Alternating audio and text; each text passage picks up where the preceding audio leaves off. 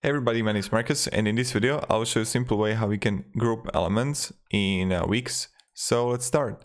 The first thing you want to do, or what you can do, there are a few ways. The first way is just if you want to just take it,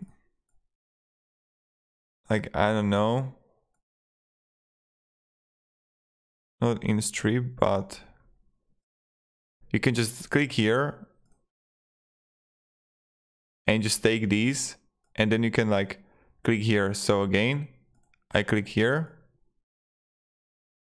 I take these three and I click group elements, and it will automatically create for me a group that I can move.